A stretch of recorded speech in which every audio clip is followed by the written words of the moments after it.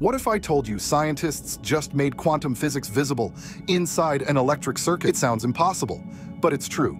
For the first time, researchers managed to see quantum tunneling and energy quantization on a macroscopic level. Normally, quantum mechanics only applies to atoms and subatomic particles, but this time, scientists built a tiny superconducting circuit, a loop where electricity flows forever without resistance. Inside that loop, electrons don't behave like normal charges. They act like quantum waves jumping through barriers, something we call quantum tunneling.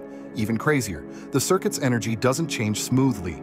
It jumps between discrete levels like stairs. That's energy quantization, proven not in theory, but in real, visible hardware. This breakthrough just won a Nobel Prize, proving that the weird world of quantum physics isn't just microscopic anymore. It's here, it's real, and it might power the next generation of quantum computers.